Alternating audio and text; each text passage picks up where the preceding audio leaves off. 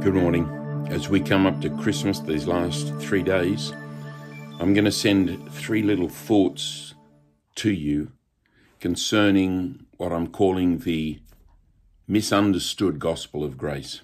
I've found still today that so many mix up grace with the law, with their desire to do right and do well for God.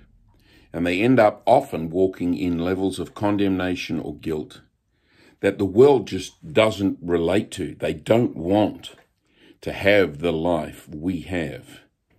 One of the problems is that we think that we have to repent before the goodness of God is shown, when it's actually the goodness of God first, when you feel undeserving, that leads you to, the word is repent, but really it's change your mind, which is a far more helpful phrase for us to use. Let me give you a very simple example of that today. There was a woman, you'll probably know the story. She was caught in the act of adultery by these very self-righteous religious leaders.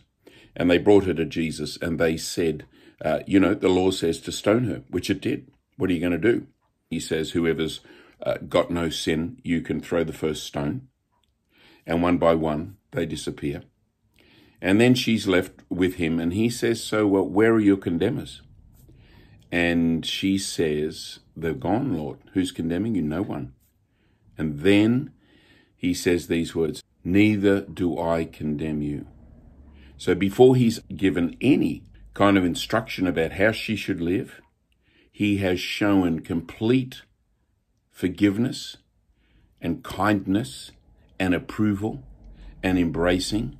Not only does he not stone her, he completely overlooks it. That is the goodness of God.